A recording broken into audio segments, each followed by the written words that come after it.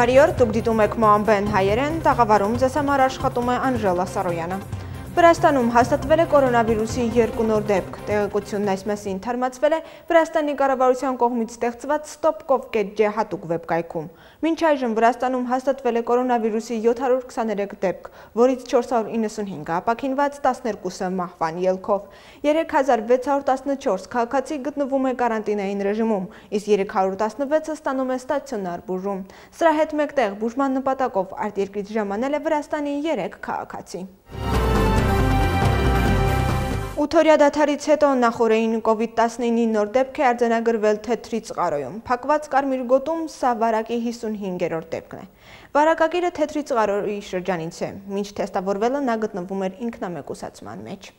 Նախորդին Բոլնիսի մունիցիպալիտետից Լուգարի լաբորատորիա ուղարկված 98 մարդու փորձանմուշի բոլոր պատասխանները բացասական էին։ Համաճարակաբանները փորձանմուշները վերցրել էին Բոլնիսի քաղաքից եւ Ռաճիսուբանի գյուղից, որտեղ գործում է խիստ կարանտինային ռեժիմ։ Բնակավայրում անցկացվում է ամփոփիչ բուժզնում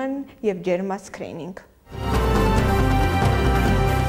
Բոլնիսի մունիցիպալիտետի Մուշևանի եւ Գետագյուղերում տիրող իրավիճակի վերաբերյալ վարչապետն աշխատանքային հանդիպում է ունեցել համապատասխան գերատեսչությունների ներկայացուցիչների հետ։ Հանդիպման ընթացքում քննարկվել են հանրային առողջապահության ոլորտի մասնագետների եւ Մուշևանի 2 գյուղերում հիվանդությունների վերահսկման ազգային կենտրոնի ներկայացուցիչների ձեռնարկած բժշկական միջոցառումները։ Տեսակոնֆերանսին մասնակցել է Քվեմո Քարթլիի շրջանի նահանգապետ Շոթա Ռեխվիաշվիլին, ով վարչապետին հաղորդել է վերջին տեղեկությունները Բոլնիսի մունիցիպալիտետում տիրող իրավիճակի վերաբերյալ։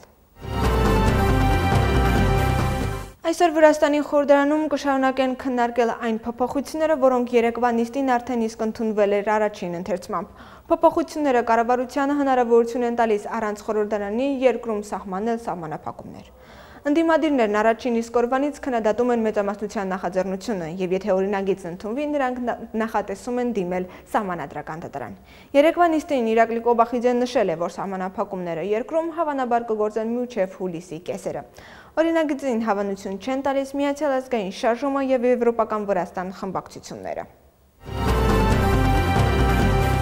Եվ վերջում, այսօրվանից երկրի մասշտաբով կվերականգնվի պլանային ատամնաբուժական ծառայությունների աշխատանքը։ Մայիսի 11-ից կլինիկաներն անցնում էին ստուգում, որի հիման վրա ստուգվում էր հանձնարարականների կատարումը, որի համաձայն հաստատությունը պետք է հագեցած լինի բնական կամ արհեստական օդափոխանակման համակարգով, սրահի համակարգում գործող սարքերի միջև պետք է պահպանվի 4 մետր հեռավորություն, կլինիկան պետք է ունենա վարակի կանխարգելման համար պատասխանատու անձ, իսկ անձնակազմը պետք է հագեցած լինի անձնական պաշտպանիչ միջոցներով։ Ատամնաբուժների ասոցիացիայի փոխանցմամբ հանձնարարականների իրագործման հետ կապված ավելացած ծախսերի պատճառով ավելացել է որոշ կլինիկաների ծառայության գները։ Այժմի համար նախատեսել էինք այսքանը, մեր հերթական թողարկմանը սպասեք 15:00-ին։ Ես ձեզ հրաժեշտ եմ տալի մինչ այդ պահը։